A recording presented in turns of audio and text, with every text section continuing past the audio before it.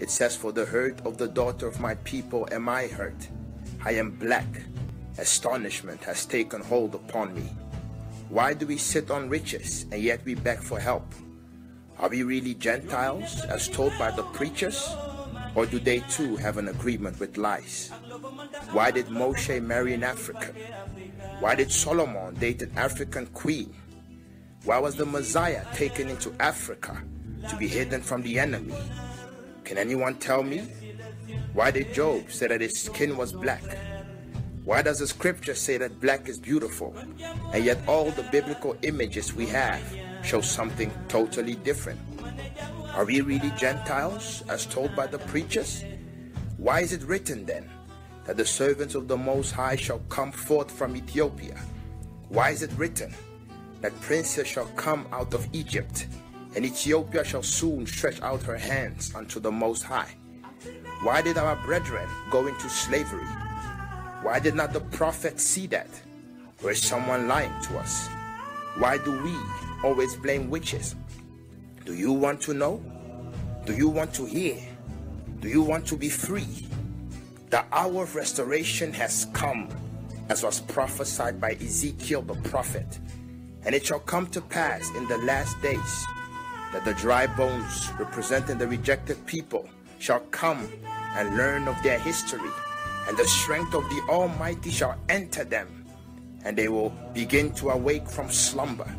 Let us rise and build. Let us accept our mistakes and change. Let us stop watching the world and begin to read. For the time is now, and the hour of our restoration has come. Shalom, shalom, shalom, dear people. We welcome you once again to the Hour of Restoration, coming your way live each and every Shabbat morning from 10 a.m. to 12 p.m. with a new topic weekly. And this week's topic is called Sabbath Against the Sunday. So tell a friend to tune in, because the Hour of Restoration is officially started. Ladies and gentlemen, welcome into Kozo Mambo, all the way from South Africa.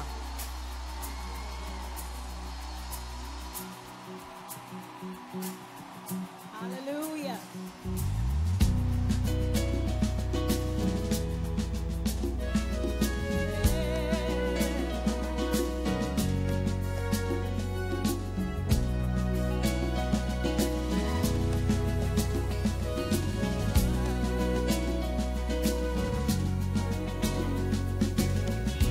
Our Father in heaven, hallowed be thy name. Thy kingdom come, thy will be done on earth as it is in heaven. Say, amen, amen, amen, amen, amen.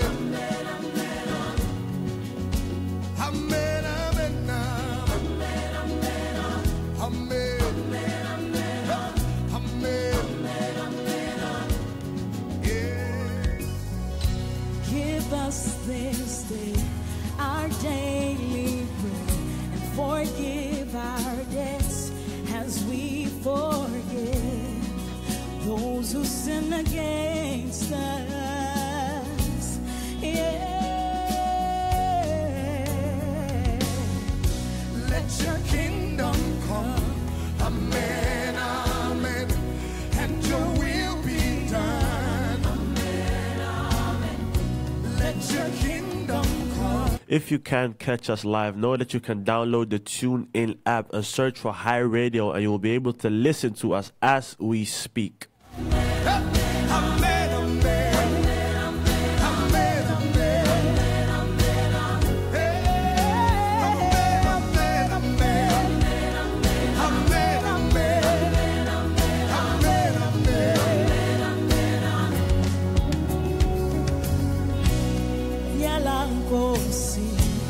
Singangeni ebulingweni usikhulule kokubi. Amen.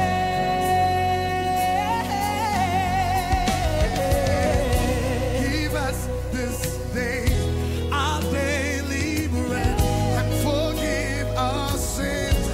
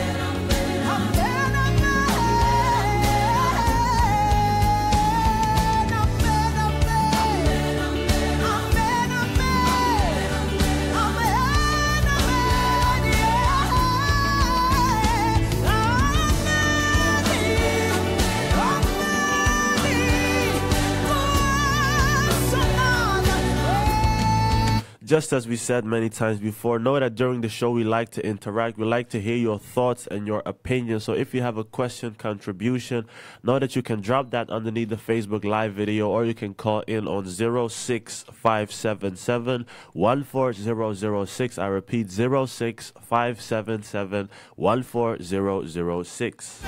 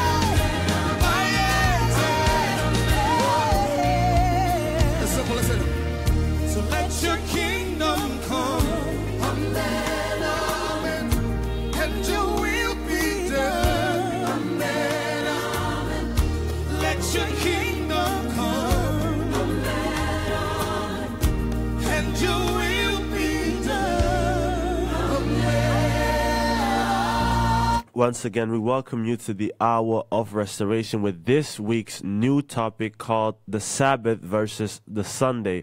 So tell a friend to tell a friend once again to tune in, and know that you can follow us on Instagram, the Hour of Restoration. You can follow us on SoundCloud, the Hour of Restoration. And once again, tell a friend to tune in, because after this song, we'll dive into the table talk that we have for today, where we will discuss this topic that is really going on lately, the Sabbath versus the Sunday. Come on, everybody! He took all our sicknesses and diseases away. Celebrate your healing. Come on! By His stripes we are healed. By His stripes we are healed. He took all the pain and erased every stain. By His stripes we are healed.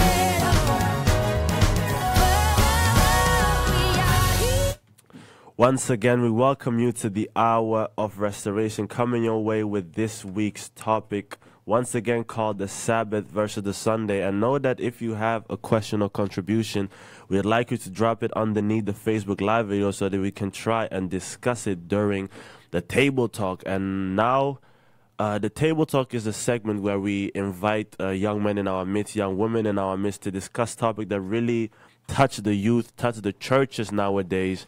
And once again, this week's topic is called the Sabbath versus the Sunday. So I have two brothers seated with me here. I think you know them if you have watched them. If you haven't watched it, know that you can watch all the previous shows on Facebook, The Hour of Restoration, and or on SoundCloud, The Hour of Restoration. So I have Brother Randy on the left and Brother APC on the right. Fellas, how are you doing? Yeah, kaya Still alive. Still alive. Still fighting the good fight, man. Wonderful. Yeah, man. Me too. Surviving. So this week's head notion, so the head question that we'll try to answer is, which day is the most holy day of the week? And we'll try to break it down. I have a few questions concerning the Sabbath or the Sunday and what it personally means for you. So without further ado, many say that the Sabbath is the most holy day. They say there is no day that is more important than the Sabbath. But many people would then ask the question, who even said, or where is it written that there is a day which is holier than other days? Let's say, how do we even come to that conclusion that there is a day that is more important than the other days? That how you could answer that is, it really reflects back into what you believe. If you confess that you follow the word as it is written, then you ought to research what the word is saying considering these things. So when you read in the word that Elohim was talking about his special day, his set apart day, then you can read about that it's the Sabbath.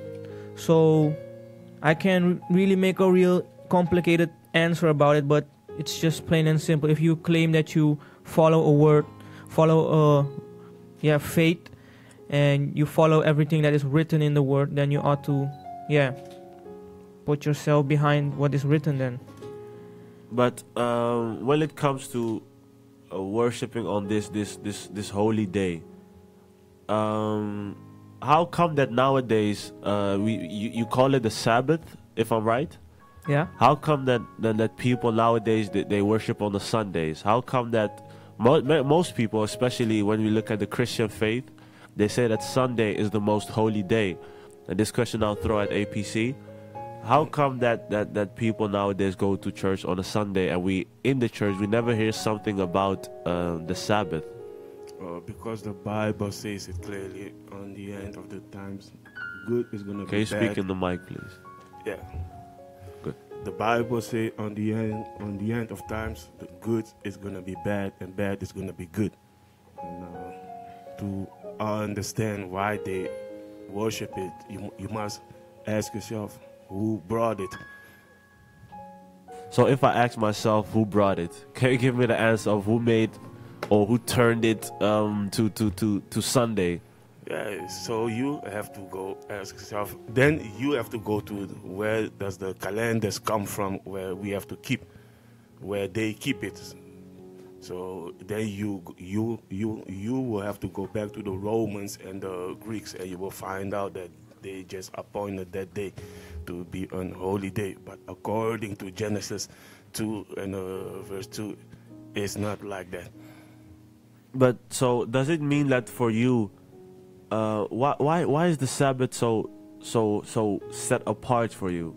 Why does it make more impact on you than worshiping on any other day? Why do you especially like to point the Sabbath as a special day, and the other days not as a relevant day or something like? So what gives the value to the Sabbath for you? I simple go back to the begin Genesis 2 verse 2, the Bible names all days by number, but there is one day who they gave a name. And the Bible says, according to the Most High, He chose that day to be a day that you can take a break. And that's why I also, because if my Creator took a day off and He said that we have to do as He said, so that's what you do. Yeah, who are we to go against that? So, like, when many people then ask the question, many people bash on the fact that many have to keep the Sabbath, many have to assemble on the Sabbath, but is there a difference between assembling on the Sabbath or going to the church on a Sunday? Why? What's the difference between those 2 days? Is there more anointing on the Sabbath or more miracles on the Sabbath or? For me, I just look at it a simple way, you know. People are all trying to make things spiritual, and Sunday is more anointing and we feel the Holy is the... I don't look at it that way. I look at what is written, and thus saith Elohim. If He says that this is His Sabbath, this is His holy days, keep this as a set apart day, then that's enough for me, you know. Who am I to argue with the Most High? Who am I to go and say, no, on Sunday is more anointing and this and that. I've been going to church on Sunday my whole life and all that kind of stuff. What's the use of all that? Then you're saying that your tradition is above what Elohim is saying. So for me, it's so simple. I don't know what it's for up APC. You are definitely right. It's like you go to school and the master is teaching you one by one is two. But you come and you can say, my friends been teaching me one by one is three. So who are you going to follow? The teacher or just the way what was taught onto you? It's a simple stuff, but if you look at it, I love it. You love what? Sunday worship. No, the Shabbat day, but not Sunday, because Sunday worship, I definitely don't get it. But like when you say that the Most High said that the seventh day we have to take a break and we have to worship Him on the seventh day, which is the Sabbath, how come then that many people do not realize that the seventh day is the Sabbath? What caused that change? What that change caused is, those Greeks and Romans in the Council of Nicaea, when they came together, they when they was persecuting the saints of the Most High, then they came together and took over the whole land, and they got together at a council. They named it Council of Nicaea, and then they made all kinds of rules and changes to bring all these religions together, and because they were all fighting amongst themselves, like this was in the Roman Empire. Yes. Then the Great Babylon. Yeah, they tried to give everyone a piece of what their religion is, and try to mingle it together. Then they said okay, and then they started changing certain things, like the Sabbath day, switch it to Sunday worship. So with the time, it became a tradition amongst people to worship instead of on the Sabbath. They started to worship on the Sunday, and as it goes further and further, people kept seeing it as it just belongs this way, and they started always going on worshiping on Sunday now instead of the Sabbath. So I think that this is really a point of research, because you are naming something that took place in history. Yeah. So you're saying that there was a council named the Council of Nicaea. The Council of Nicaea. So to the listeners, if you haven't heard it before, or you shouldn't take anything for granted. So if someone tells you something you haven't heard of it, don't just believe it. So he said the Council of Nicaea. Just Google it. It's just simple. When you want to find something, you type it on Google. You don't have to believe me. You can just go and just let me just look at it. So look it up, the Council of Nicaea, and he said that during the Council of Nicaea, I think there were several councils, they changed the Sabbath day, the worship day of the Hebrews, and they made it into Sunday. Yeah. So they made Sunday the day to worship. Yeah. Because they also said in the word that they would change times and and seasons and so. This also belongs onto that one. They change the time and. So yeah. we have a question from a sister, and the sister says that now that you have established that Sabbath is the day to worship, or Sabbath is the holy day, is it wrong or is it a sin to go to the church on Sundays? A sin. I wouldn't say it's a sin, because the Bible said you have to worship Elohim every day. So worshiping on him on a Sunday is not a sin, because you always need to worship him. You can always say if I'm worshiping on another day, it's I would say it's not a sin. But if you place the Sabbath, the Sunday, instead of the Sabbath, like you go with that mindset, oh, it's Sunday, oh, I won't go anywhere, I want to do this and this because it's the most holy day of the week, then I do think it's sin, because you're replacing it in your mind like it's the Sunday is the Sabbath. But if you go and worship, you keep the Sabbath, but you also go on church on Sunday to get something from the Word, then you're edifying yourself, but you're not replacing the Sabbath for Sunday. So I wouldn't say that it's immediately sin to worship on the Sabbath, on the Sunday. So that simply means that, okay,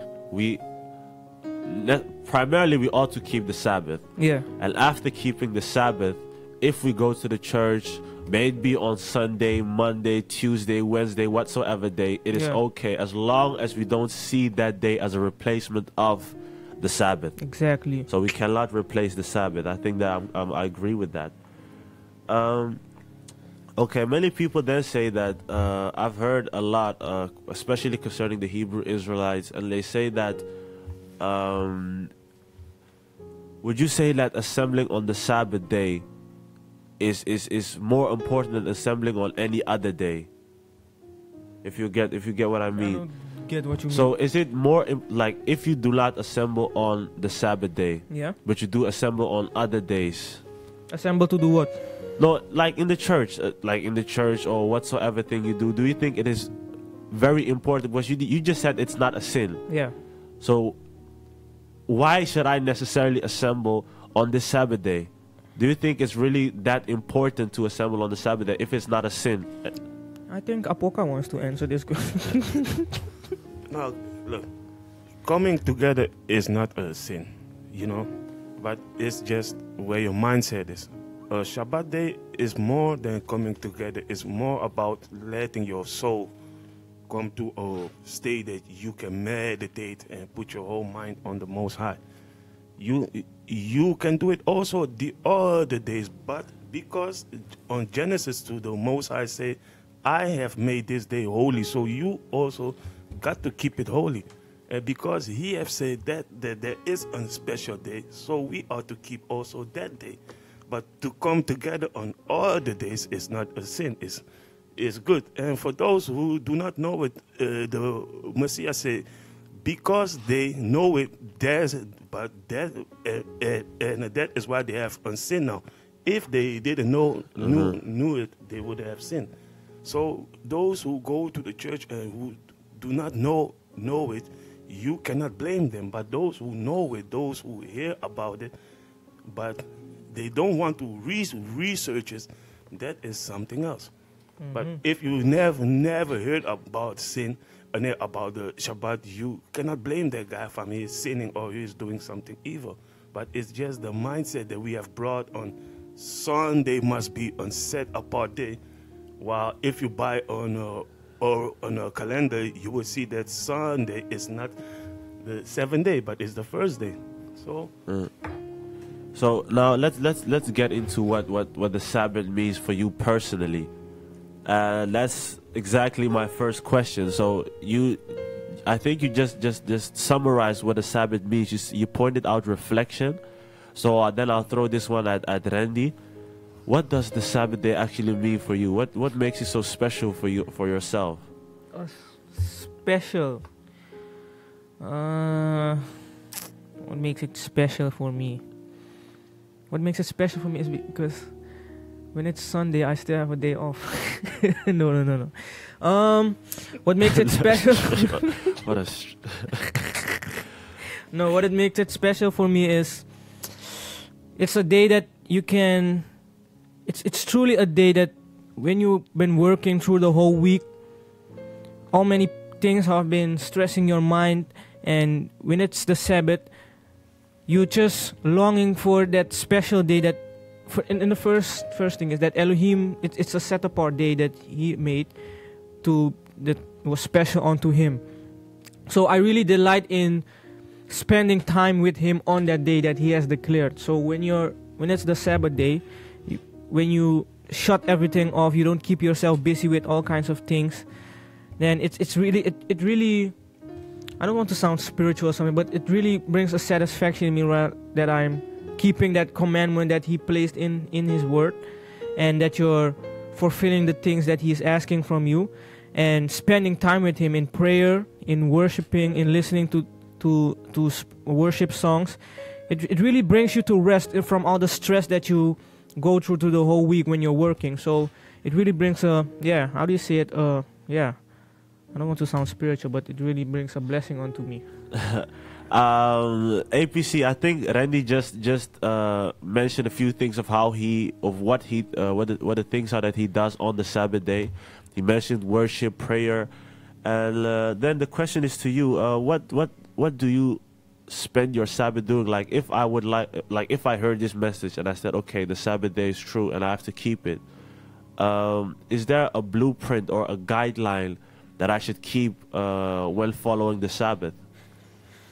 Yeah, it always comes back to the Genesis part, because 6th day, the Most High, He was working on creating everything, and on the 2nd day, He took His time to look at His work, to look what He have done, and what He is about to do.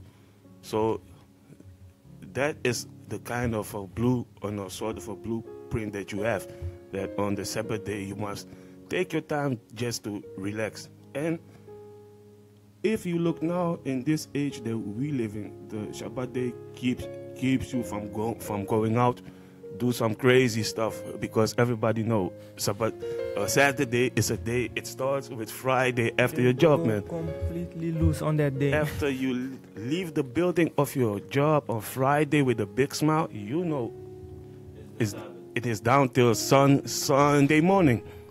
So for me, the Shabbat, it keeps you from doing a lot of evil and a lot of things that doesn't necessarily have to be done. It's just a day of meditation to think about life. I just received a question of a certain sister called Rainis, and she asked the question, is the Sabbath day only for the Hebrews? Because many people, especially also in the churches, they say that these laws concerning the Ten Commandments or these laws in the Old Testament, they are for the Hebrews. No. So is the Sabbath only for the Hebrews or also for the people that converted to the same beliefs? On Genesis 2, chapter 2, there were no Hebrews. There were no Hebrews. When Elohim created, there were no Abraham, no Moshe, nothing. That I never saw it like that. Never saw it like that. So that's the answer. Yeah, man, that's the answer. It is a simple verse, but it's because our mindset has been trained to take it spiritual. But if you just look at it in a simple way, it was before everything. So the Sabbath is also for the people that convert. For every man and woman who breathes oxygen, they all have to remember who gave it to them, the oxygen, the power, and He, the one that gave it, say, take a break. That's it. And I would like to add, even if that's Apoka's part of the answer, but even if you would ask, is it only for the Hebrews? But when you read in the Word that every laws that are written are also written to the one that joined themselves onto the Hebrews. So even if you're trying to get saved and you're following the ways of the Hebrews, then you also ought to take on this law, because the word says if you want to get saved, you need to join yourself onto the child that's being saved. So when you join the household, you also have to join to the rules and apply the rules of the household onto your own life. I think the scripture also says that when the Most High gives a law, he always mentioned that this was for the one that was born in the land and the stranger that sojourned in the land. Exactly. So then we can conclude and give the answer that the Sabbath is not only for the Hebrews, but for each and every person that believes in the words that are written in the scriptures. So then my next question is about the transition, your transition from the Sunday. Let's first deal with, did you ever worship on the Sunday? Was there a period in your life where you did not know about the Sabbath? Yeah. Can you both say yes on that? Yeah. For a long time. The word says the devil goes around and he deceived the whole world. So who am I to say that I wasn't deceived? So everybody got drunk off the cup of, you know what it is, man. then let me ask this, because I know many people that when they started converting to these beliefs and these principles, they got a lot of help from home, from the church, from friends, from other people. So then I'd like to ask this question first to APC, and then I'll ask the same question to Randy. But how was it? How was that transition? Did you face any adversity from your friends, from your circle? To me, I was already messed up, so no one has somehow. What does that mean? Nobody You was already could say messed something up. to me during that time was hot. So no. But eventually you're gonna feel it, especially when you have parents who raised you on a certain mindset, and now you find on some way outside of what they raised you. It's for them also not the first thing that they are accepting or waiting to see. And in the first stages, you have some things, parents, family, those deep Christians, but yeah, to me it was like, wow, in the beginning it's gonna be a little bit itchy, but and then I think, man, I am a grown man, so just do what I want. But so what can you say? Was that what you said? I'm a grown man, so what can you actually tell me? No, because there is a point that you have to decide, because it is all about you and your soul, you know. And I was there was a moment that I was following what it was saying to me, and I wanted to be the person, you know, to have a good face. But then the reality kicks in, like, no, I have to choose for what I want to do. And as a grown man, I will do. But if you are a minor and you live at your parents' house, just use wisdom. What does that mean to use wisdom? Because that's really a statement that can get people thinking. Yeah. Your wisdom might not be my wisdom. So. Like, you live in your house with your parents and they giving you headache about you have to keep the Shabbat, and so you are not going to be like a rebel onto them. You just keep your Shabbat on your own. They don't have to know it. You can be on the Shabbat time chilling in your room and meditating, and on Sunday you go to the church. Oh, that's what you mean with keeping wisdom. So you keep, especially when you are a minor. So you always keep your parents happy. That's as far as you can, and so you keep the Sabbath on your own.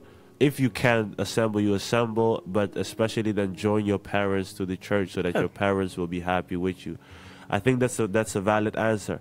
So Randy, how was that transition for you? Did you get any adversity, any comments on the fact that you changed from the Sunday to the Sabbath? Yeah, just like Apoka said, the time that I came to the truth, I was already past that age. Like, my parents couldn't really decide for me, drag you to church and that kind of stuff. I didn't have to deal with all those things because, my household isn't set like that.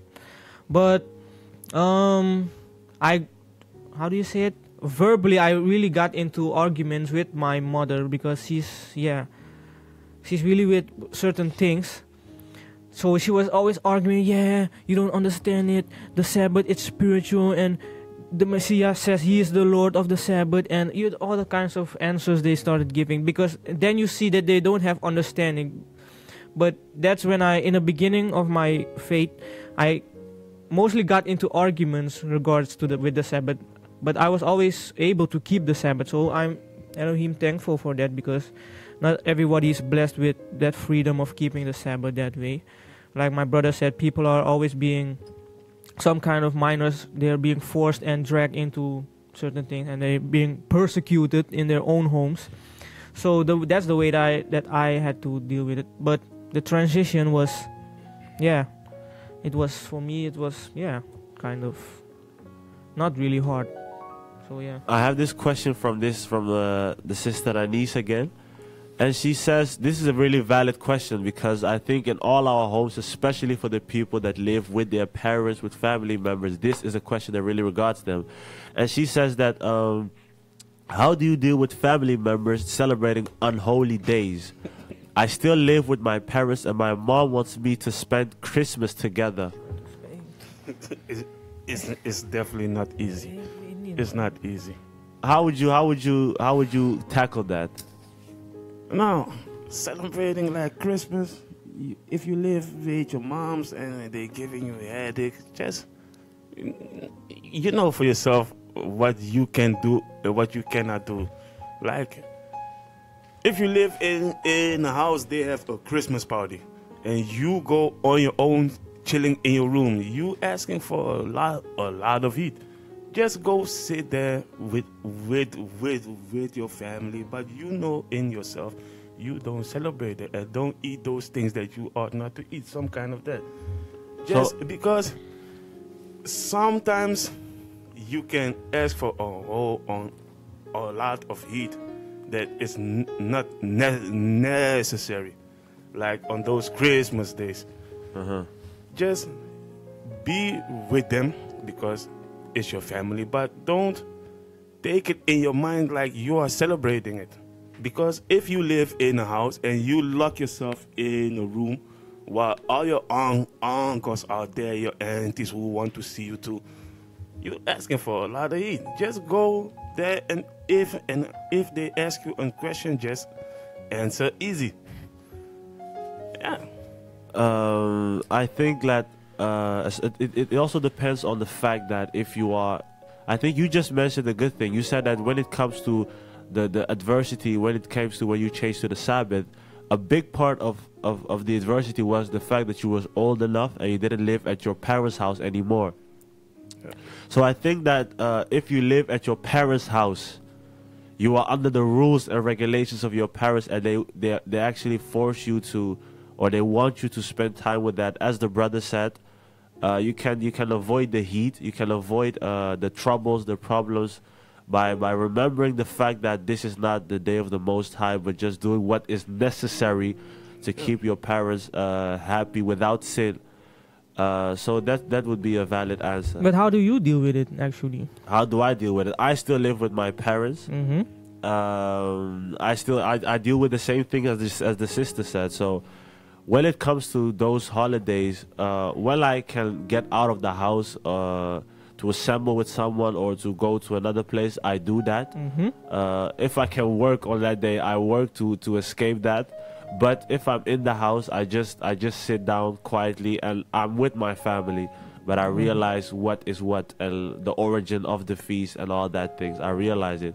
But when it's time for me to get out, or when I'm old enough to move out, or when I have my own apartment, then I have to make other decisions. But how it is right now, that's how I have to deal with it. And I think that if the sister Anise is in the same situation, I think that would be a good way to deal with it. Maybe the preacher will touch on it, but we'll wait on that. But that's the answer for now. And to continue to the question we did not finish yet, it was about that transition mode. We spoke about the verbal adversity, but how is that mental kind of thing? Because I think that when I started to keep the Sabbath, it really changes the way you look at your whole week. It changes the way you look at every day. It makes you look forward to that Sabbath. So when it's Monday, you're already thinking about the Sabbath. So I would like to know how is that mental transition for you guys? That mental transition for me, just like you said, when your week starts again, you always want always think about the whole burdens that are going to come to you in that week.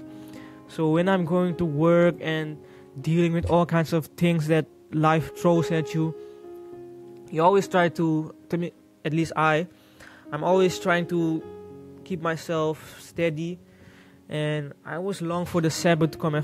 Sometimes I sit at work, it would be Sabbath already. Like people are saying, I wish it was weekend, I wish it was this. I'm sitting there at work in myself, I wish the Sabbath was coming, I wish the Sabbath was here. So yeah, it really, like you said, it's really a day that I long to. That's a day when I truly find rest, and it adds another bonus for me, because when it's the Sabbath, you keep the rest, and then Sunday comes, and then you still have free. So it is Sunday free. But APC, what is that for you like? How did you see that difference in your mental state when you started keeping the Sabbath? It's like what the brother said. I have not much to add on it, but it's just like that. You think about the next day, the next week.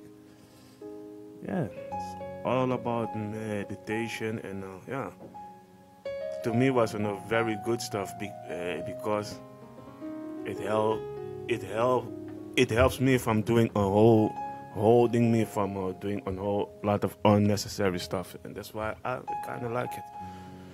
So let's go to this last question that I have, and it regards the teachers or the shepherds, or the pastors, how you can call them nowadays.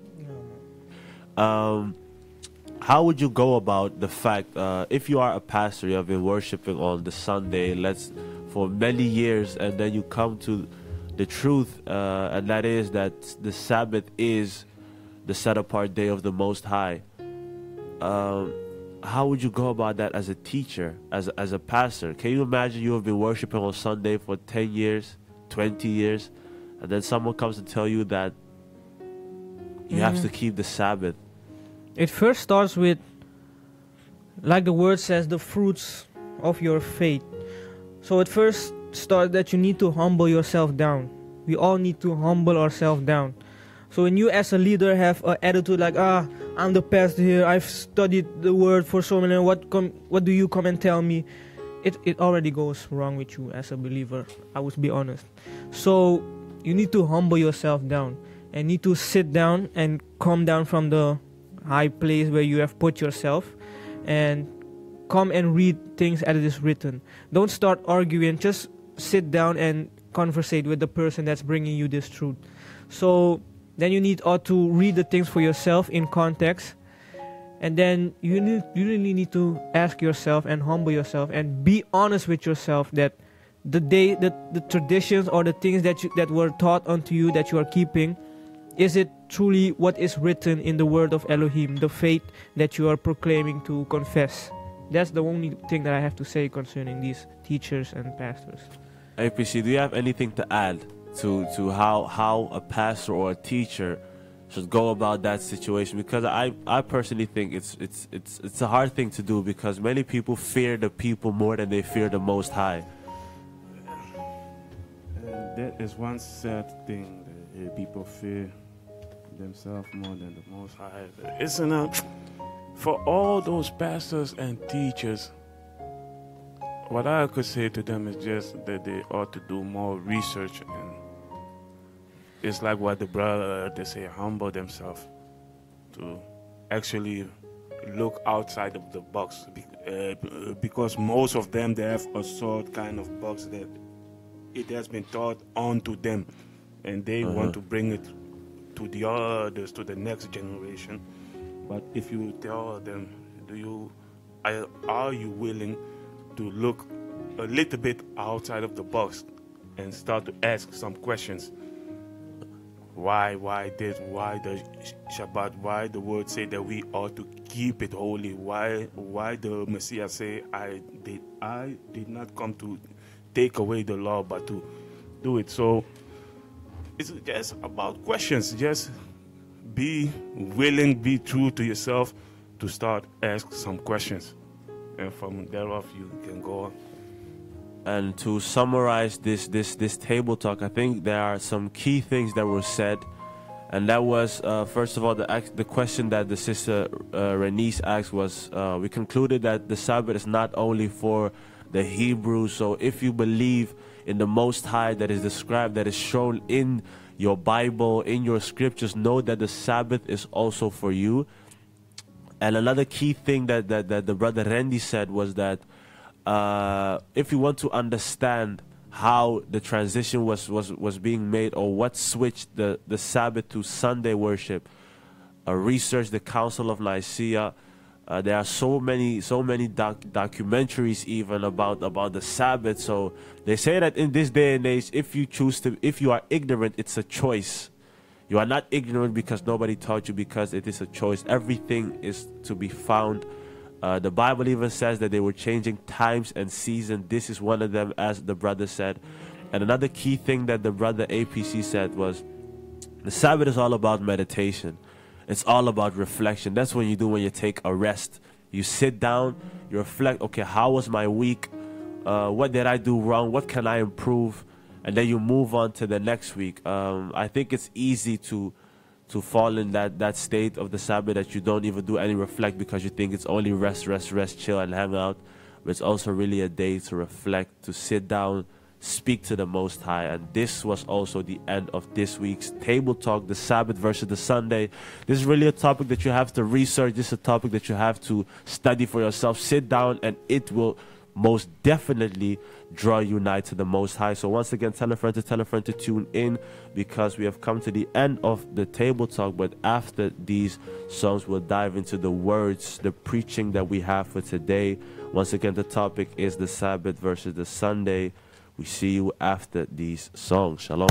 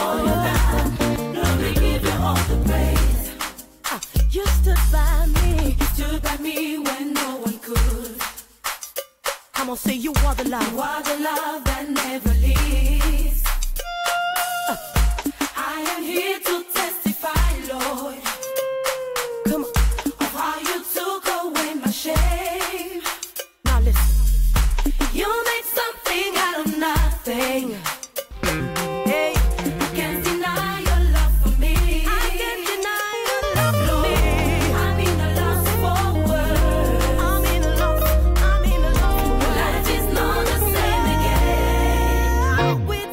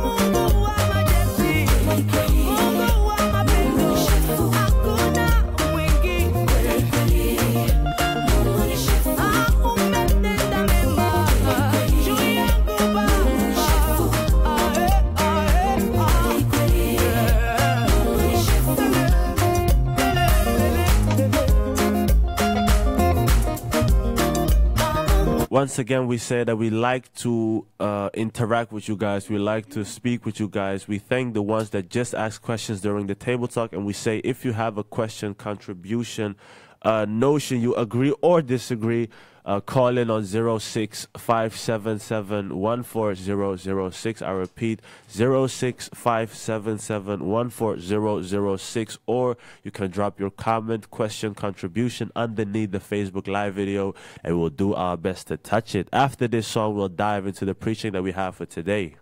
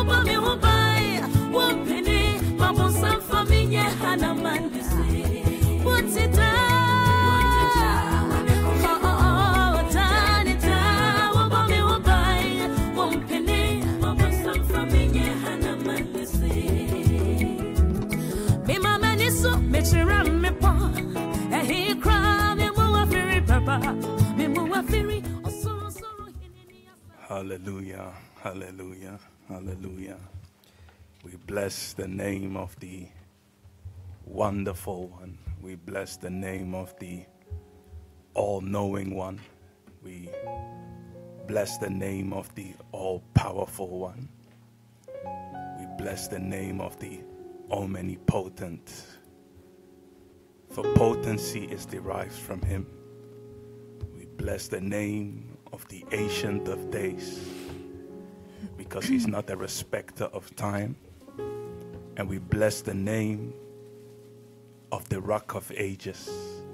Before we understood he was, and after we understand he will still be.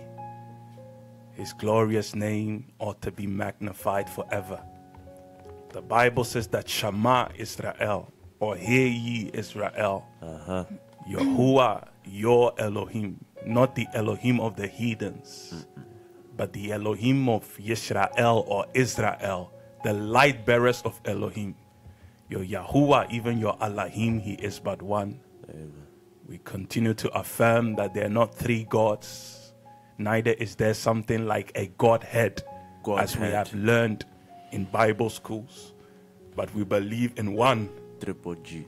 one and one, who shares his glory with none other, even our Father, the Maker, the establisher of the heavens and of the earth and all that is in it.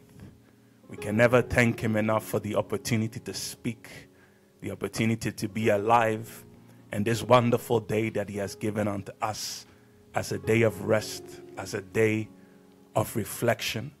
Once again, you are listening to Hour of Restoration, and the mandate has been given to Brother Jeff yet once again to share a little insight, to share a little word.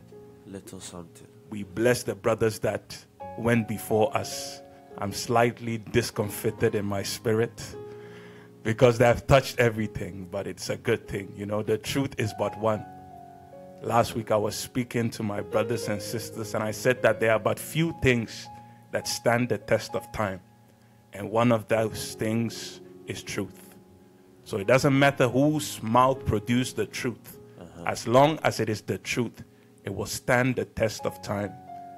And the Bible says that we should all preach one word, being constant in season and out of season. So whether it comes forth out of my mouth, whether it comes forth out of the mouth of Randy, whether it comes forth out of the mouth of Apoka, the most important thing is that the word has come forth.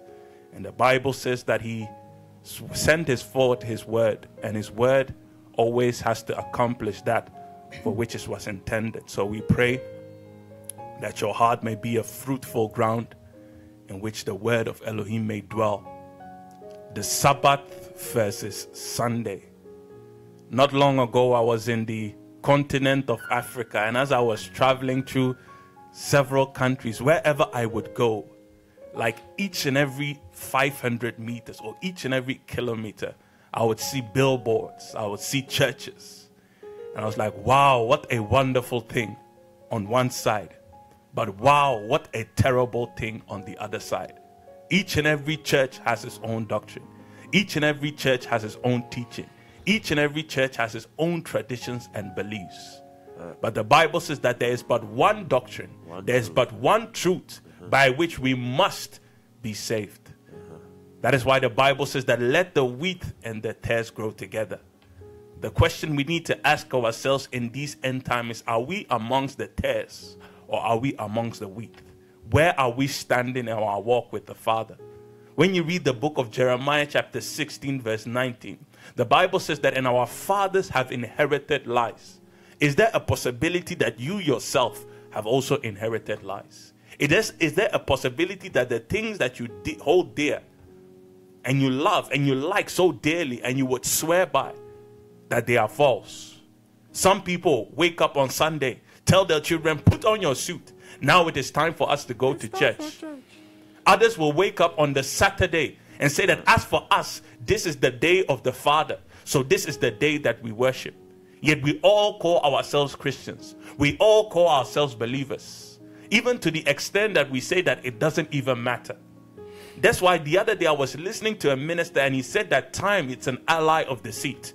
Because we are so far from the reality or when the Bible took place, we now just take it anyhow and we make it fit ourselves, and as long as it fits us, we walk with it. We don't do any research. We don't study. But the Bible says that study to show yourself approved. What is the reason that tomorrow you will wake up and go to church? What is the reason that today you have woken up and gone to church? What is the reason why today you are listening to Hour of Restoration? Is there not a cause? Now, I don't know what the problem is with black people. Give me the book of Exodus, chapter 20. And people of the household of faith in general. Because if you want to know if the scriptures are real, just look at black people. If you want to know the scripture is real, just look at believers. Because everything that has been prophesied, everything that the Messiah or the Bible has said as pertaining to us, we are doing it. Give me verse 1 first. The book of Exodus chapter 20 verse 1. And Yah spake all these words. Now who spake all these words? Elohim. The Bible says that when he speaks, none of his words fall to the ground. Jump to verse 8. Verse 8. Remember the Sabbath day. Now what? Remember. Now what? Remember. No, it doesn't matter. Remember the Sabbath day. Remember the Sabbath day. Why would Elohim in his infinite wisdom tell us that we should remember? Because he knew and understand that we are a stiff-necked people. That we are people that want to be more spiritual than the words that are written. We are people that will forget. That is why he's saying that remember. But as for us, we have forgotten. From Genesis to Revelation, you will hear Sabbath, Sabbath, Sabbath, Sabbath, Sabbath, Sabbath. Nowadays, the Sabbath has even been removed out of the vocabulary of a lot of believers. So when you speak about Sabbath, it is something foreign to them. When you speak about Sabbath, they don't know what it is. But are we going to keep the doctrines of men, or are we going to keep the doctrines of Elohim? The brothers said it wonderfully. There are so many arguments that people will give. There are so many reasons that people will give as to why they go to church on Sunday. And none of them can be truly underpinned in scripture. Yet people are doing it. So the Bible is saying that remember the Sabbath. To keep it holy. And to keep it holy. It is important that we remember it, and after remembering it, because there are some people that remember it and they acknowledge it as such, but they don't keep it holy. So he's saying that remember it and keep it holy. But as for our people, that is why the Bible says in the book of Isaiah that my people they do not consider. An ox knoweth his master, and a donkey knoweth his crib. But as for the people of Israel, we have forgotten our master. So the things that he calls holy, we call it unholy. The things that he calls set apart, we say that it is not good. Remember the Sabbath. You know, yesterday night I was thinking about what I should speak, because I've spoken about this topic for so many times, and 30 or 40 minutes is such a little time space to touch everything. So I pray that your willingness to study may be triggered this morning, that you will continue to dig deeper based on the words that I've given you, and that you will start to ask yourself critical questions when it comes to your faith. Because many of us, we don't ask critical questions. All that we are into is debating and argumenting. So as soon as we start to speak about the Sabbath, you have your arguments ready, but you don't even read the word.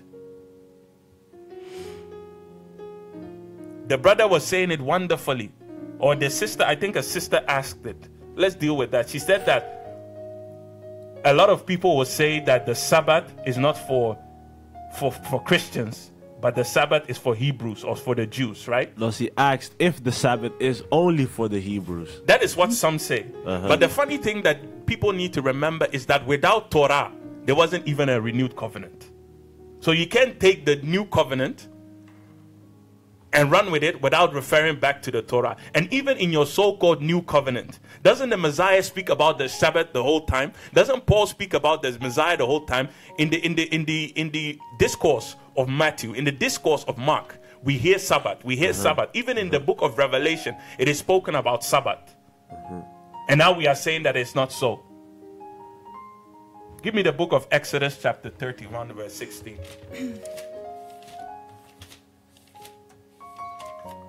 We want to give you precept upon precept. Today is a teaching. So take a pen, take paper, write it down, that you may be able to compare and contrast what the Bible is saying with regards to the topics or the subject matter. Exodus chapter 31. Verse 16. Yes. Wherefore, the children of Israel. Now, he is not saying the Christians, but he is saying the children of Israel. Shall keep the Sabbath. Shall do what? Shall keep the Shall Sabbath. keep the Sabbath. Proceed. To observe the Sabbath. To observe the Sabbath. Throughout their generations. Throughout their generations. For perpetual covenant. For it shall be a perpetual covenant. It shall be an everlasting covenant. Now, one thing we need to understand is that when you say that you are a Christian, you need to understand that if you are truly one that follows the Messiah, you are willing to be engrafted into Israel. Because without Israel, there is no salvation. The Bible says in the book of Romans chapter 1 that salvation is first to the what? To the Yahudim, or to the Jew, and then to the Greek. So if it is saying that the Jews ought to keep the commandment or ought to keep the Sabbath as a perpetual covenant, as a perpetual sign, is it not then a likelihood that the people that join the Jewish faith, the people that join the Hebrew faith, that they also need to keep the Sabbath? No, we are in the renewed covenant. And as for Spiritual us, Hebrew. they did that. Give me Isaiah 56. We're going to deal with all these arguments and we'll give you scripture for everything. We don't speak about and I felt and I dreamt and no. Nobody has time for that. If you dream, keep your dreams to yourself. We don't fall, we just stand up. That's right. Just like Ezekiel did. Amen. Isaiah 56 verse 1. The book of Isaiah chapter 56 verse 1. Thus saith Yah Elohim. Now, this is what the Father is saying yet once again. Thus saith Yah Elohim, keep ye judgment, Keep ye judgment and do justice. and do justice. For my salvation is near to come, For my salvation it is near to come, and my righteousness to be revealed. and my righteousness to be revealed. Proceed. Verse 2. Blessed is the man that doeth this, and the Son of Man that layeth hold on it. And the Son of Man that layeth hold of what? Proceed. That keepeth the Sabbath. That does what? That keepeth the Sabbath. So he's saying that blessed is the man and the Son of Man and the preacher and the one that says that I'm a shepherd that keeps the Sabbath. Proceed. from polluting it. From polluting it and keepeth his hand and keep it at hand from doing any evil. from doing any evil. Proceed. Verse 3.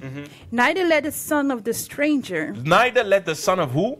of the stranger, The brothers touched on it already. So he's referring to the sons. He's referring to the Son of Man. Now he's telling us the strangers. Don't you know that Gentiles are also strangers? So if you are saying that you are a Gentile, now he's referring to you.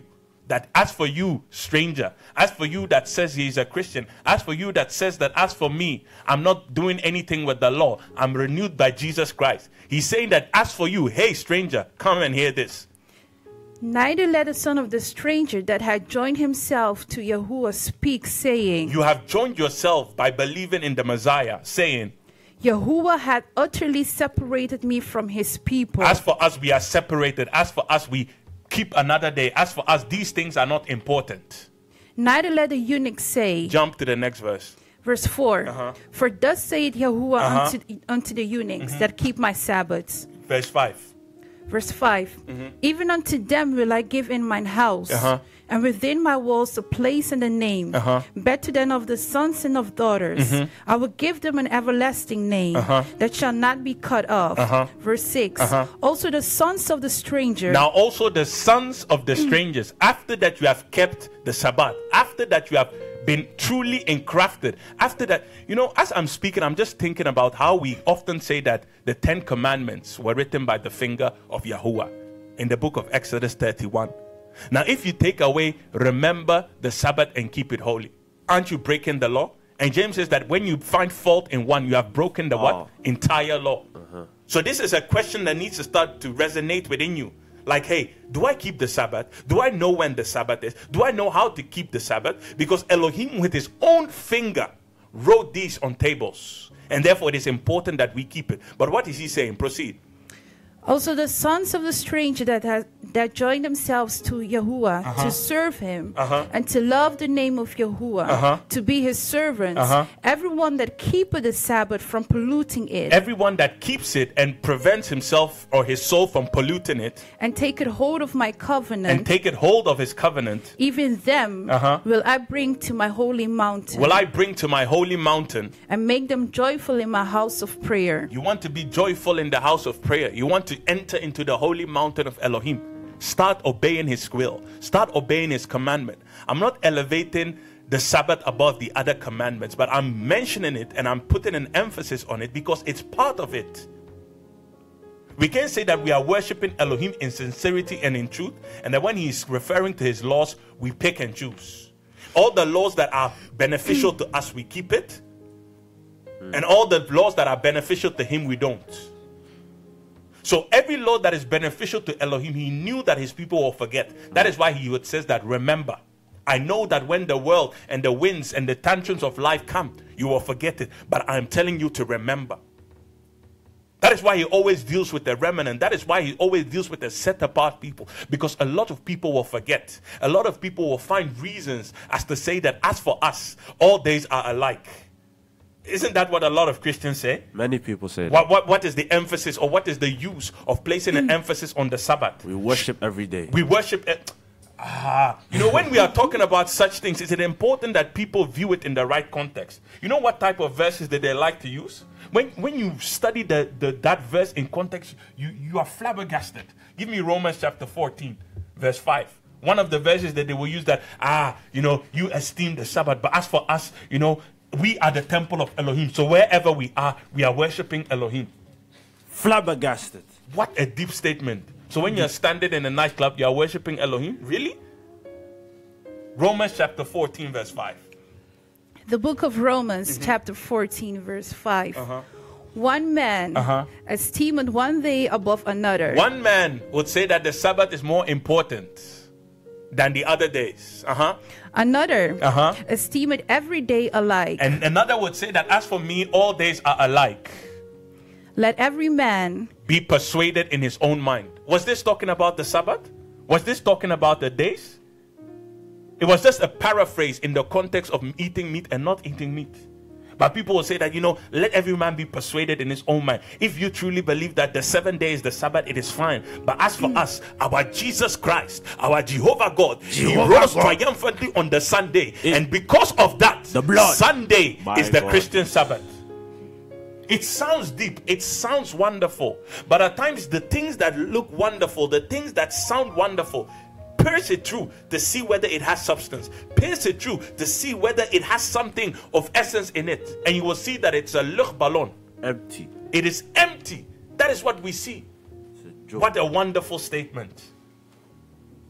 But where in the Bible will you see that the Messiah or one of the apostles transferred the first day to the week over the Sabbath? Where would they say that as for us, the Jews or the Yahudims, they worshipped on the Sabbath? So now that you are a Christian, a follower of Jesus Christ, a follower of the Messiah, you are worshipping on the first day of the week. Where do we see that? I have this question from a brother, and he says, but what day is the Sabbath? Isn't it on the Sunday? Because I think that when he looks to the calendar, the 7th day of the week, according to this calendar, is the Sunday. Very good question. For me to answer that, I want to look at what the people are saying in the churches and what a lot of people are saying. I brought, give me the Zondervan Bible Dictionary, and we'll look at the word Sabbath, and afterwards we'll look at the Lord's Day to have an understanding on which day the Sabbath actually is. Zondervan Bible Dictionary. You can Google it. You will see it. That's right. Buy it. Buy it. Use it. That's right. The Bible says that buy wisdom and sell it not. Stop buying Balenciagas or whatever. Hey, what the and shop. invest in books also. Hey, Zondervan Bible Dictionary. Sabbath. Read it for me, sister. Yes, the following extract is from the Bible Dictionary, Zondervan. And it says the Sabbath. The weekly day.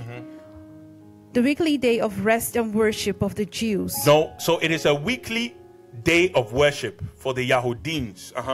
The Sabbath was instituted at creation. So it was not created by man. It was instituted by who? By Yah at creation. Proceed. The story of creation, as written in Genesis chapter 1, yes, closes with an account of God's hallowing of the 7th day. Because on it, he rested from his creative labors. So as Apoka said, it was the 7th day that Yahuwah Elohim, he rested from all his labors. But now it's going to say something fascinating about Christians and about how Christians view the Sabbath. The early Christians, now the early Christians, most of whom were Jews, kept the 7th day, as the Sabbath. But since the resurrection of their Lord, since the what? The resurrection of their Lord, the resurrection of their master, was the most blessed day in their lives.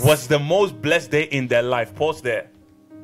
So now people are saying that Jesus Christ, he rose what? On a Sunday and not on the Sabbath. And because of that, the Sunday has become what? The most blessed day of their lives. So they are making a distinction between the Sabbath and Sunday, or the first day of the week. So it means that whenever people say that Sunday has become the Sabbath, it's already false. But our Bible schools are teaching us this.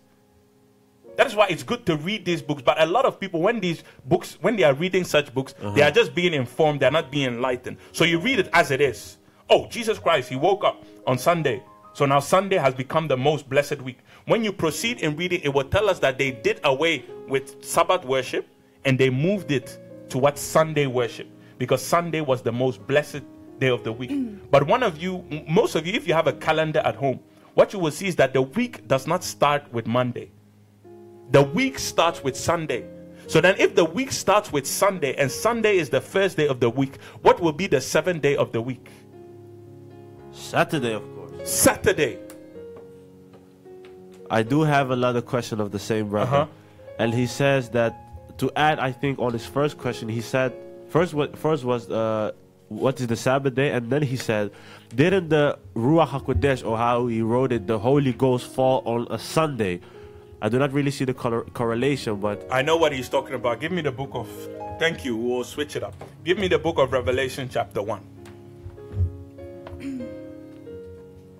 Amen. This is what we like, you know. The Bible says that many are the devices in a man's heart, but it's the will of the Father which shall prevail. We can come and prepare messages, but we are here to edify the people. We are here to interact with you. So if you have a question or contribution, the floors are open.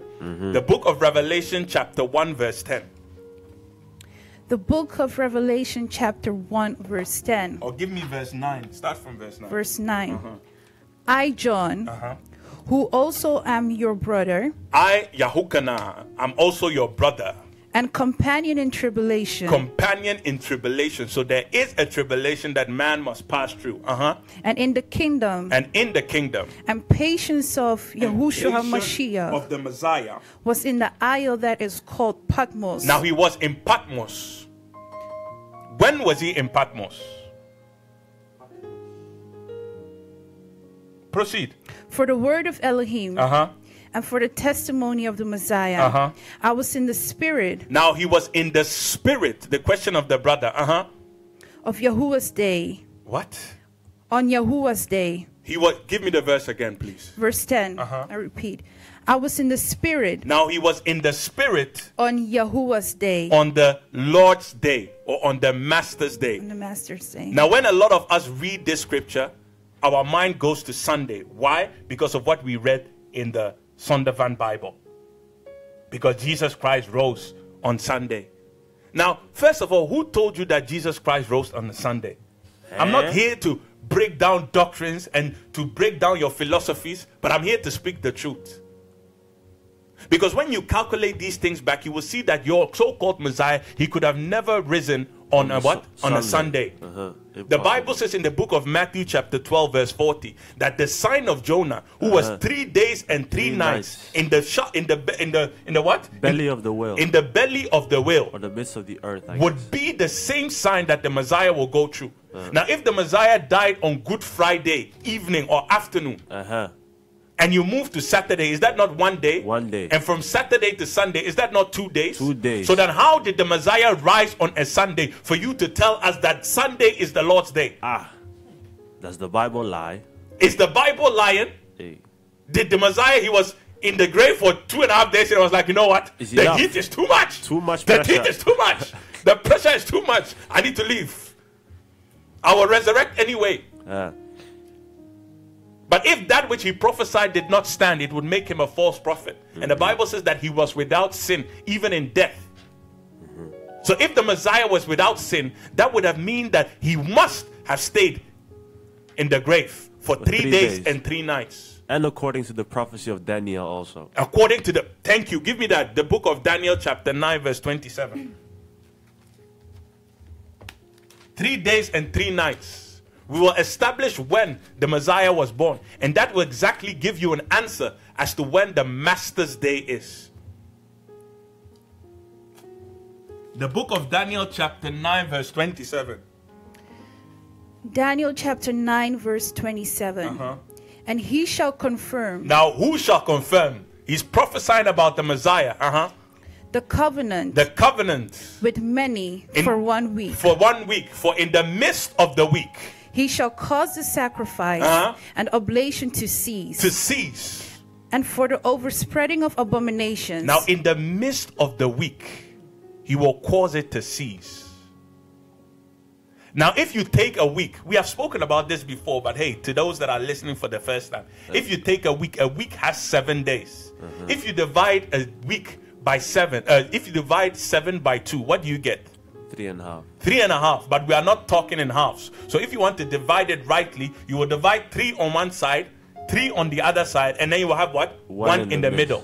So if we are dividing a week into what? Into 2. Into 2.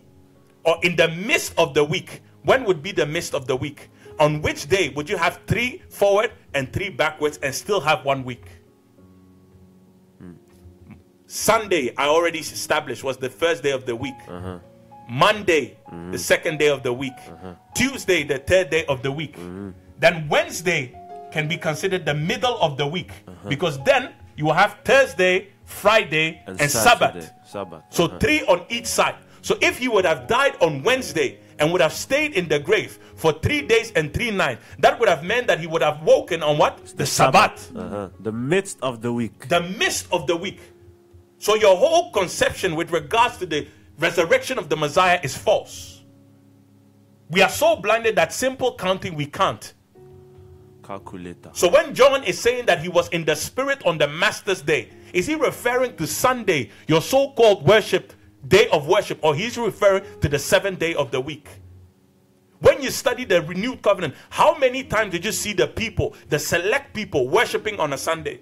And on the instances that they worshiped on a Sunday, was it transferred over, or was it preferred over the Sabbath, or was it just as a point of reference? You see, when we read stuff, we need to read it without a lens. Many of us, we read it with the doctrine that we have had from our churches in our mind. So as soon as you read in the scripture, oh, they met at the first day of the week. You see, they met at the first day of the week. So Sunday has now become our day of worship. It's just like saying that Hour of Restoration meets on the Thursday, and on Thursday, Brother Randy shared the word. Does that now mean that Thursday has replaced the Sabbath? Surely not. But our people have been brainwashed. Now the Bible says that at the mouth of 2 witnesses, let all things be what? Established. Give me the book of Isaiah, the first prophet, 58. To see whether the Sabbath is the day of the Master or whether the Sunday is the day of the Master. The book of Isaiah chapter 58. 58 verse 11. Verse 11. And Yahuwah shall guide thee. And who shall guide thee? Yahuwah shall guide thee continually and satisfy thy soul in drought and make fat thy bones and thou shalt be like a watered garden. So he is giving us prophecy. Elohim will be with you. Elohim will do you good. As we hear in the churches, he's going to bless you. Your barns will overflow. But now listen to what he is saying in verse 13. Verse 13.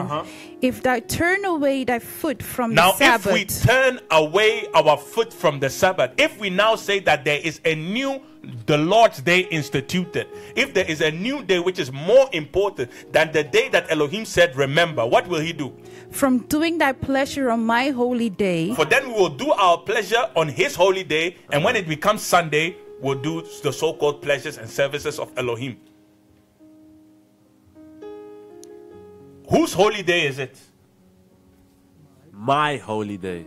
So he is saying that it is his holy day. So if it is his holy day, wouldn't that be called the Master's Day?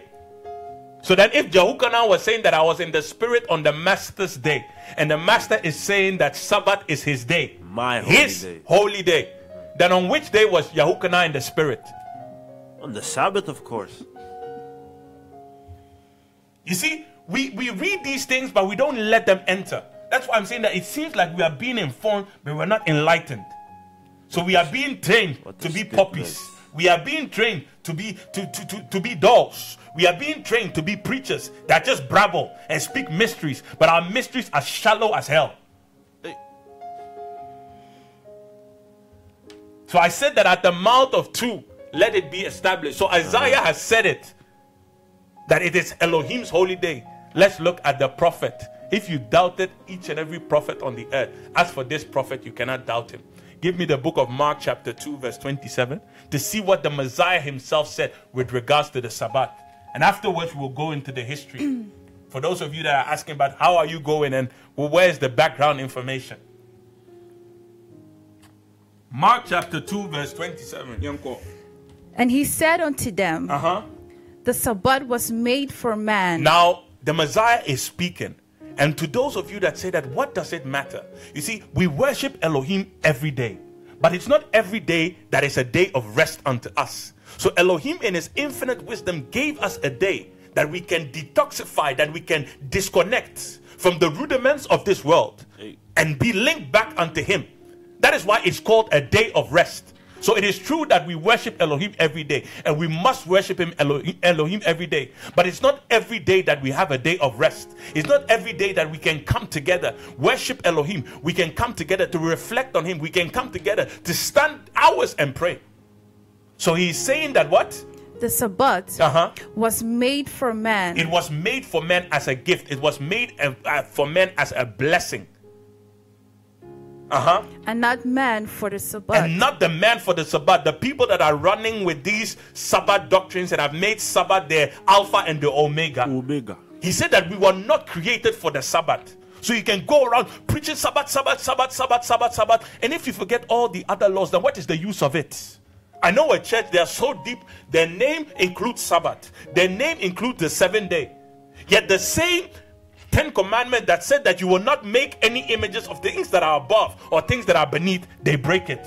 So then what is the essence of you highlighting or esteeming that day? Informed, but not enlightened. Proceed. Verse 28.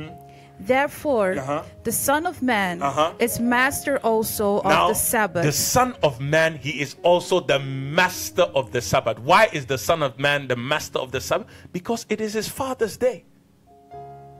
You see, precept upon precept, line upon line, confirming that which is written. But we won't understand. Why? Because there's a conspiracy. We won't understand because they want us to derail us from our purpose, and that is to come back to Elohim.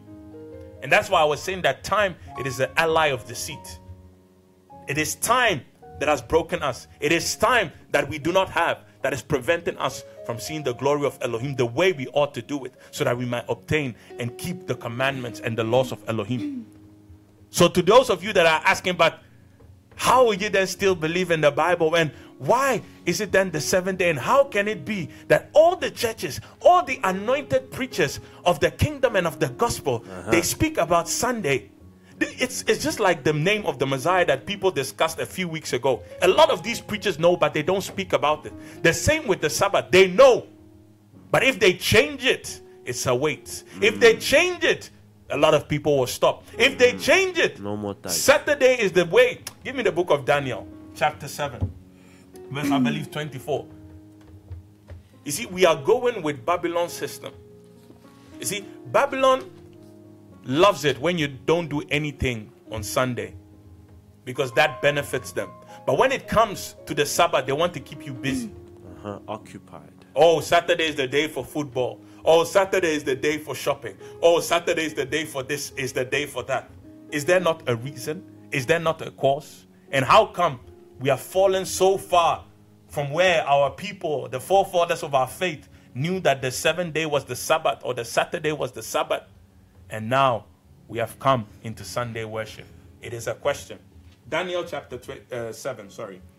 The book of Daniel chapter 7, verse 23. Verse 23. Thus he said. Now this is what he is saying. The fourth beast. The fourth beast shall be the fourth kingdom upon earth. The fourth kingdom upon earth. And out of this beast, which shall be diverse from all kingdoms. He shall be different from all kingdoms. And shall devour and shall devour many. The whole earth. And shall tread it down. And break it in pieces. Verse 24. And the 10 horse out of this kingdom are 10 kings that shall arise. And another shall rise after them. And another shall arise after them. Listen. And he shall be diverse from the first. And he shall be diverse from the first. Why? He will pass through the root of religion. Proceed. And he shall subdue 3 kings. And he shall subdue 3 kings. Verse 25. And he shall speak great words. And he shall speak great words and weary the saints. Against the Most High. Against the Most High. And shall wear out. And shall wear out. The saints of the Most High. And the saints of the Most High. And think to change times. And he will think to do what? To change times. And to do what? And laws. And laws. You can pause there. This is what the brothers have been speaking about. Prophecy. To those of you that love prophecy, the Bible says, and that they will think to change times and laws. What you need to understand is that if you want to gain and have dominion over a people, you need to break away, or you need to break their belief system. So in order for the Romans to have dominion over the Jews, what did they do? They break their belief system. They break the laws that we have of Elohim. Isn't it funny that the Sabbath, or remember the Sabbath, when you study the 10 commandments, is the only law that pertains to both time and law? And the Bible is saying that they will seek to do what? Change times and laws. So what you will see is that the Roman Catholic Church, the Roman Catholic institutions, and the very fundament of these churches is what changed our times and our laws. Is what changed what we believed in. Has changed the days. Have changed the names of the days, have changed the names of the months. But we thank Elohim that they could not touch the weekly cycle. So even though you cause us to go astray, even for them that love Elohim, they will continue to seek the truth. They would deceive the elect if it were possible. If it were possible, but it is not possible. Yesterday I was studying the months. And then Elohim started to teach me that just look at the months. Starting from month 7. Which is, the months. Look at the months, yeah? So the last month is the 12th month, is December. Then you have what? November, October, you name it. When you study the wordings of these months, isn't it funny that September, which start with sept, is 7. October, which stands for octopus, with also an 8-footed animal, 8. November, 9. December 10, but in our calendar it is the 12th month. Does it make sense? The root words. The root word. Why? They added months to it. They added January. They added February. When you read the book of Exodus, the Bible says that, and this shall be the beginning of a year unto you. Why would our year start with winter? How does that make sense? While the Bible says that, and then towards March and April, that will be the beginning of our year. So they have changed all these days for us to be what? Distantiated from the Father. For us to forget who we are worshiping, to us to forget who we are following. But even when you go to other languages, the brother was saying it the other day, when you go into Italian, Sabbato, which is Saturday. I'm not talking spiritual language, in their normal language. Abe say, yip and language. Saturday is Sabbato. The same when you go to Portugal, Sabado, Saturday. But as for us, we don't understand. Yesterday, I was having a conversation with Justice, and we were talking about African linguistics. And in the night, I couldn't sleep, and I was like, let me go further. In Chi, Sunday is called Mimininda. Mimininda. Which comes from the word Kwamininda. And Kwamininda means, Kwa refers to the creator. Mamin refers to Maming, being satisfied. Me is my, and day is day. So he's saying that the day in which Yahuwah Elohim was satisfied. Which day was that? Sabbath. You see, a lot of us don't understand these things. Why the truth is hidden in our own language. Why the truth is hidden in plain sight for us, but we can't see. Why? Because we are blurred. So you have the apostolic, you have the Pentecostals saying that they are broken away from the Roman Catholic belief system. Yet what they believe is the exact same.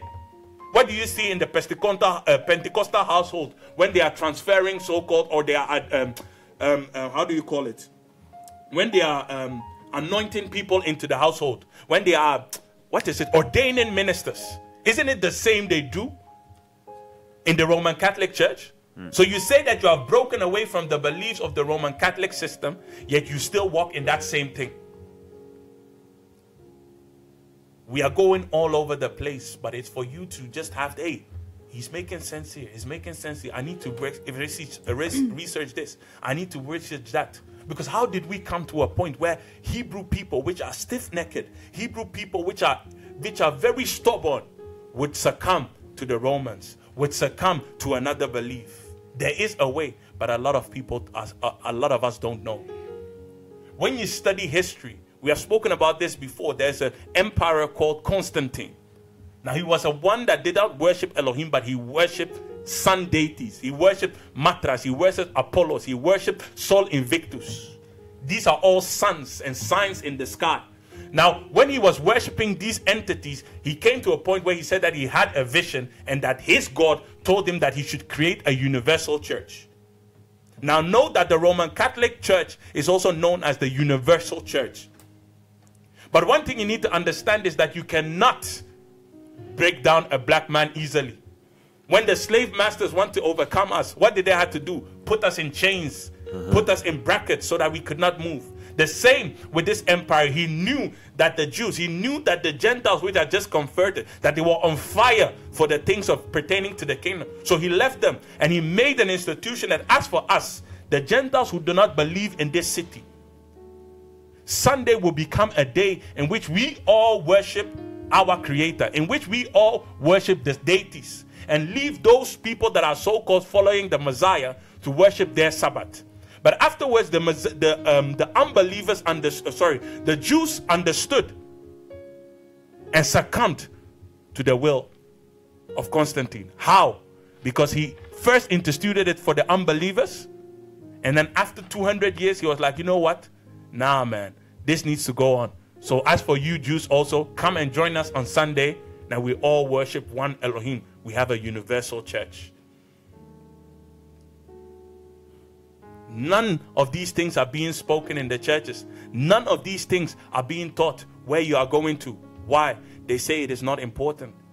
But Elohim said, remember. This is also one example. Thank you, brother. Give me the book of 2nd Maccabees. It's been done away with exactly. That is why they take away the Apocrypha from the scriptures. For you not to have an understanding and know which direction to go and know how scripture aligns. For people just to say that some things you need to close the Bible and just pray. We all pray, but his word is him. So his answers are also found in the scriptures. So how did we come to a point whereby Hebrew people started consenting to the belief of Gentiles? 2nd Maccabees chapter 6 verse 1.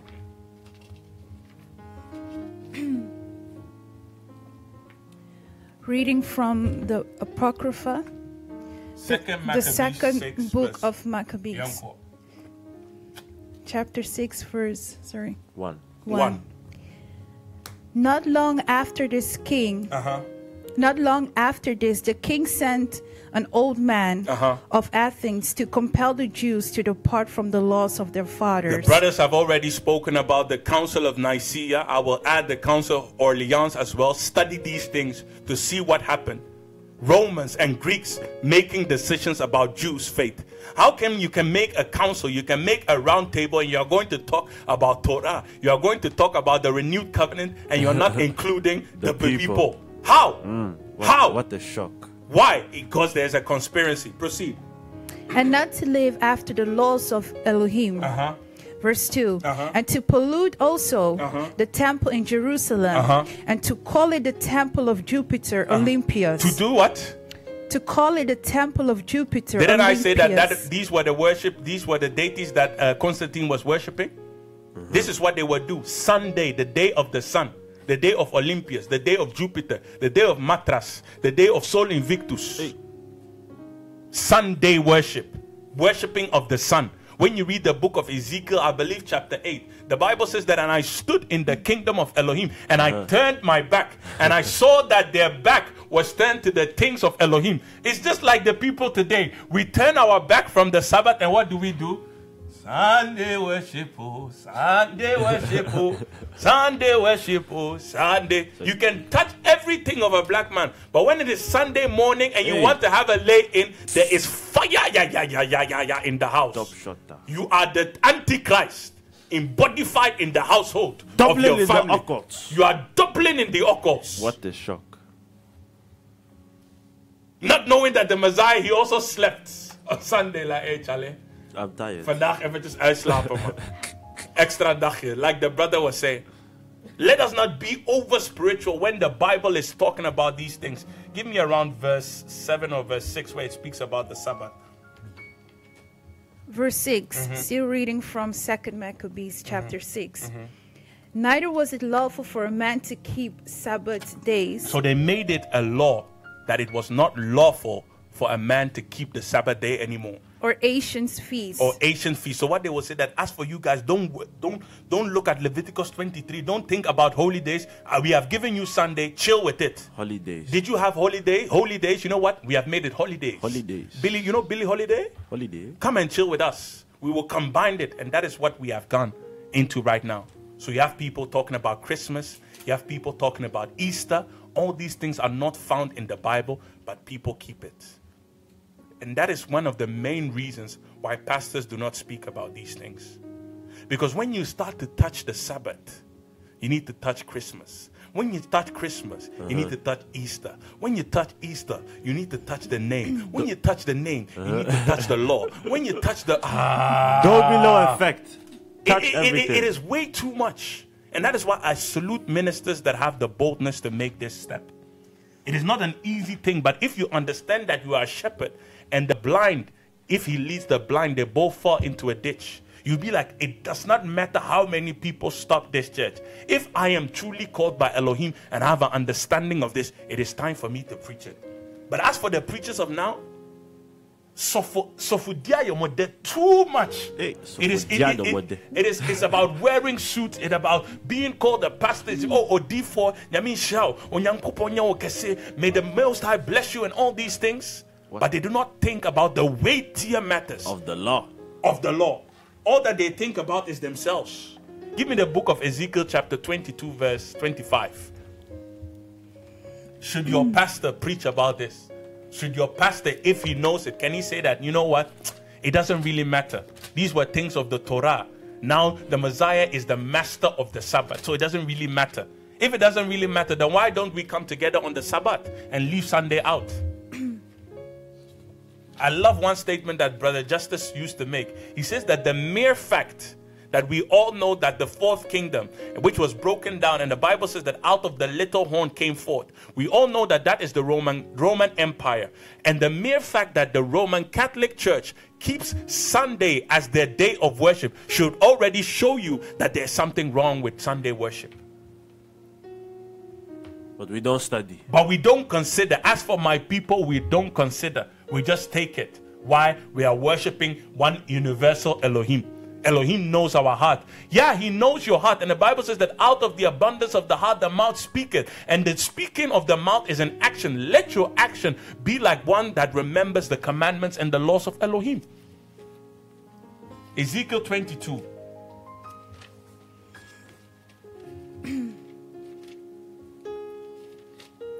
Verse 25.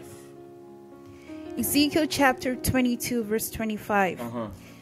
There is a conspiracy of her prophets in the midst thereof. Now he is saying that there is a conspiracy amongst the prophets. There's a conspiracy among the Bible scholars about the people that have started Bible schools. Proceed.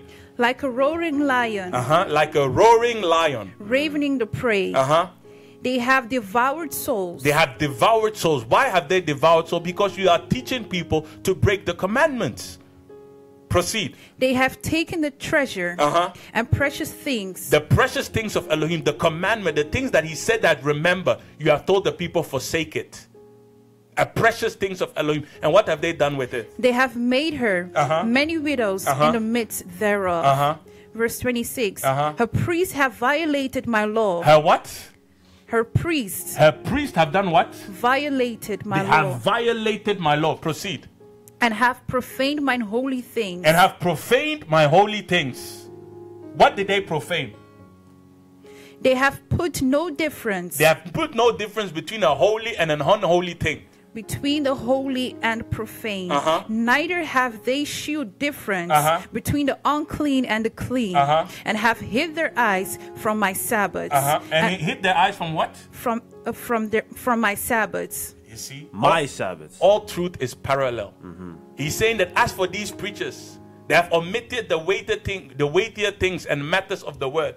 The more important things of the word, they have forgotten. The things about clean and unclean, they don't speak about it anymore because the blood of the Lamb has sanctified. But he's also saying that now, as for my Sabbath, they have done what? They have forsaken it and they have profaned it. This is what ministers ought to go back to that old faith that was handed to Paul, to that old faith that was even handed to our forefathers of the faith. But what are we busy with? We are speaking about Azusa. You see, I'm not trying to bring these things down, but you have been speaking about Azusa. Masa, your movement, can it be compared to Azusa? Azusa. Let's stick with the weightier matters of the word. Let's bring people back to the word, because the Bible says that righteousness does what? Exalt a nation. Mm-hmm. That is why the church cannot be exalted. That is why there's so much confusion in the church, because the measuring stick in the church is no longer the word. The measuring stick in the church is politics. Spiritual. Churches, ministers are afraid to speak the truth. Whenever I read scriptures like this, I think about Jeremiah. You are the one that said that I'm called to the nations. Now, before he equipped or he told Jeremiah that you are called to the nation, do you know what he told him? He told him that I formed you in the belly or in the womb of your mother, and I've ordained you a prophet. Do not be afraid of their faces, but you are afraid. I've made your forehead hard so that it will burst through the doctrines of devils. But now we are afraid to speak the truth.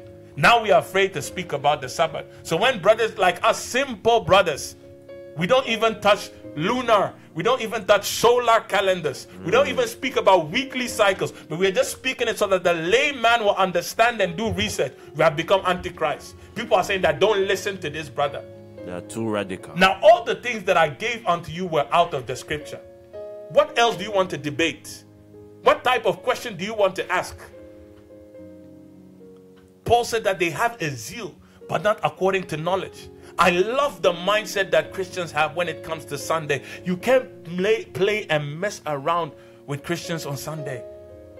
But the Bible is saying that transfer it to the day that he said that it is holy. Does that mean that it's a sinful thing for you to worship on Sunday?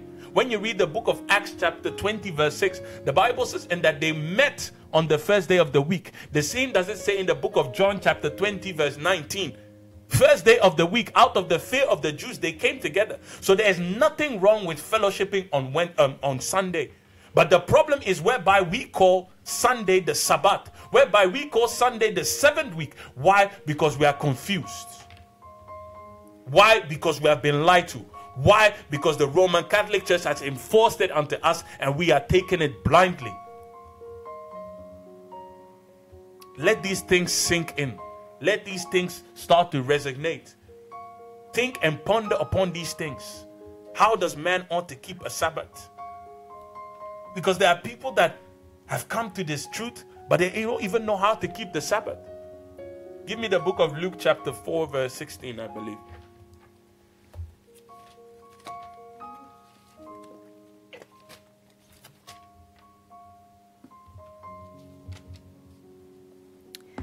Luke chapter 4 verse 16. Verse 16. And he came to Nazareth, where he had been brought up. Now the Messiah came to Nazareth, for he was a Nazarene, and he was brought up there. And as his custom was. Now what was his custom? He went into the synagogue on the Sabbath day. You see, you always ask yourself the question, WWJD, what would Jesus do? The Bible says that it was his custom to enter into a synagogue, to enter into a gathering of holies, to gather into an assembly on the Sabbath. The question is, what do you do on the Sabbath? You are sleeping, footballing, and doing all these things. But Elohim is telling us to come back unto him. He's the voice crying out in the wilderness, saying his people that I know your pastors have fed you with this. But this is the truth. This is the narrow path. Walk on it so that you may have salvation for your soul. But your people say no. Give me the book of Isaiah 56 verse 1 in conclusion.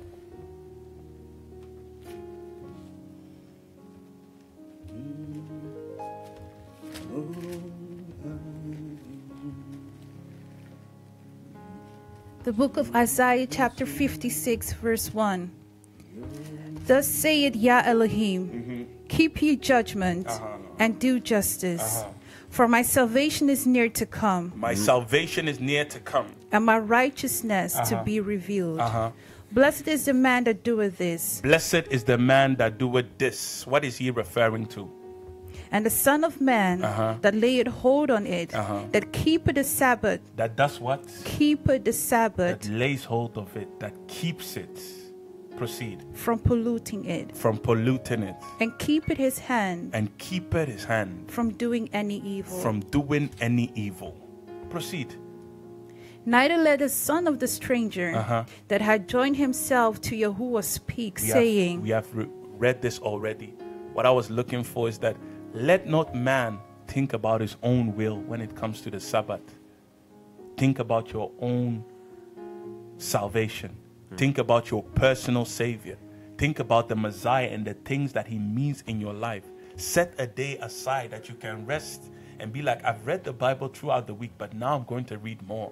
I'm going to reflect. You know, I was speaking to Justice on Thursday, and I told him that the biggest problem that we face as believers is that we don't reflect. And that is why Elohim gave us the Sabbath, that despite how busy you claim you may be, take time and reflect. Because a person that does not reflect does not know where he stands. And if you don't know where you stand, Masa, that's the end of you. Give me the book of Ecclesiastes chapter 8. I want to check out something at, I think, verse 5. And then we are out of here. Are there any questions? Or Not anymore. Okay. Not anymore.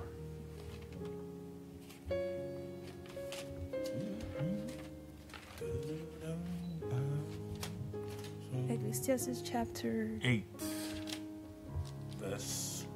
Give me verse 5. Let's see. Okay, give me verse 1 and read it quickly. Okay.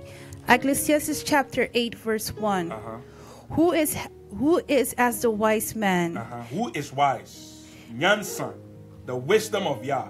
Proceed. And who knoweth the interpretation of a thing? And a man's wisdom maketh his face to shine, and the boldness of his face shall be changed. Proceed. Verse 2. I counsel thee to keep the king's commandment, and that in regard of the oath of Elohim. Be not hasty to go out of his sight. Stand not in an evil thing, for he doeth whatsoever pleaseth him. Where the word of a king is, there is power. And who may say unto him, what doest thou? Whoso keepeth the commandment shall Verse 5. Verse 5. Whoso keepeth the commandment shall feel no evil thing. Shall fear or feel? Feel no evil thing. Whoso keepeth the commandment. Whoso keepeth the commandment shall feel no evil thing. Shall feel no evil thing. And a wise man's heart. And a wise man's heart. Discerneth. Both time and judgment. Discern the times in which we are. Discern the times that have been given. Discern the times that have been called for worship for you. Discern the time of the Sabbath. And discern the judgment that is linked to it. When you read Exodus chapter 31, when you start from verse, I believe, 13, it says that the soul that worketh on the Sabbath shall be killed. That was the seriousness of Elohim with regards to the Sabbath. Does that mean that we should become overly righteous? The Messiah said in the book of Matthew chapter 12 that it is a good thing to do well on the Sabbath. So I pray that as we have highlighted both Sunday and Sabbath, that you will continue in your journey of searching the truth. And for those that know the truth, kindly keep it. Shalom. Once again, you are listening to the Hour of Restoration, coming your way each and every week with a new topic. This week's topic was called the Sabbath versus the Sunday. Know that you have to study. Study the Council of Nicaea. Study the Council of Orleans. Know that the Sabbath is meant not only for the Hebrews. And I add to that, if you missed any of the previous shows, any of the previous doctrines, know that you can follow us on SoundCloud, The Hour of Restoration, or on Facebook, The Hour of Restoration. Don't forget to like us on Facebook and Instagram, The Hour of Restoration. And we hope to see you again next week on the Shabbat morning from 10 a.m. to 12 p.m. with a new topic. And with these words, we leave you once again. Shalom.